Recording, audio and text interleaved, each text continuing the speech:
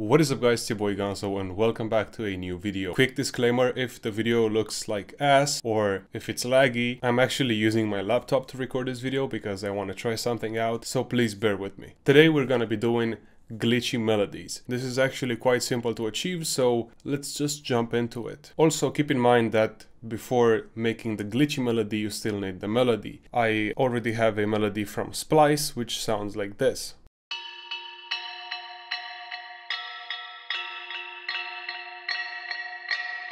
And I think it's a perfect example of a simple melody that works with these types of effects. Let's actually link this to the master. I'm gonna be using the 6th track. You can use any tracks, honestly. And we're gonna start off by adding a fruity delay 3. Now we're gonna go to the delay model, we're gonna turn it off, and then we're gonna turn down the dry level.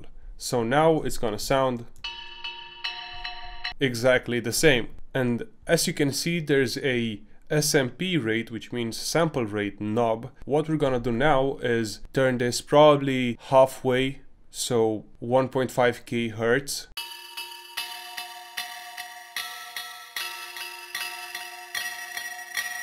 Something like this. You can always tweak it depending on the sample because the tonality is going to be different with, every melody. Now I'm going to add a plugin called Kickstart. Although if you don't have it, I'm going to show you guys how to do it without any VSTs. So let's just add it, and that's pretty much it. All I did was move the waveform to the left once and we already have the stutter melody. And now I'm just gonna add an EQ and then, tweak it a little bit, get rid of the low frequencies.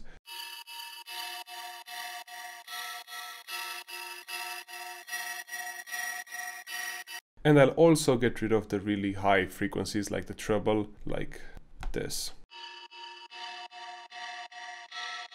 I'd normally use the EQ before the delay because it's gonna affect the way it sounds like, so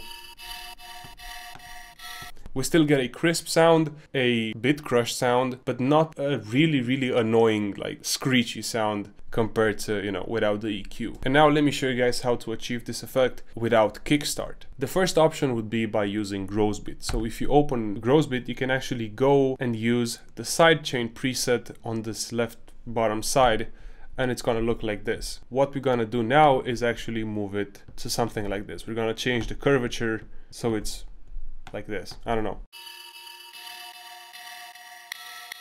Even though it's still not the same, we can do it by just moving this to the left and then playing with the curvature as well. And all we gotta do is do the same thing with the other 3. Now on the last one, we actually have to add a new point, so we still need to remake these curves and then drag this one down and then change the curve a little bit. Now, the second method is a little more not fun. So we're gonna delete Growthbit and we're actually gonna double click the sample, right click the volume knob and then create automation. Drag the automation all the way to the left so it's only a 1-beat automation basically. Now we're gonna copy the value of the first point. Also, to make this easier, we're gonna go on the magnet tool and we're gonna change it to half step so we have more control over the grid. So we're gonna move this by holding shift to the left. We're gonna add the point, turn it all the way down, and then play with the curve. Same thing we're gonna do with the beginning. We're gonna add a point, right click, paste value so it's still the same level, and we're gonna turn down the first one. So now, this is what I meant by not fun, because you have to copy this over and over again whenever the melody is playing, otherwise it's gonna be muted. So now it should sound like this. Pretty much the same thing, just done in a different way. And now I'll add a few drums just to give you guys an idea on how this is gonna sound like in a track.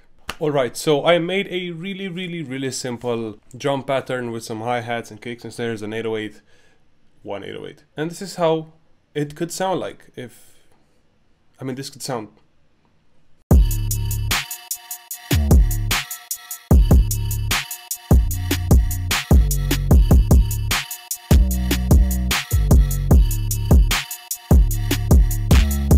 And there you have it, lads. This is how you make a glitchy, bouncy melody in FL Studio. If you guys enjoyed this video, please leave a like down below, consider subscribing to my channel, and if you want to directly support me, and also if you want to use these drums, you can buy my drum kit. You have the link in the description. You still have 1 day left to get everything at 50% off, by the way, so do it. Anyways, I'll see you guys in the next one. Peace. Oh fuck, shit. I'm fine.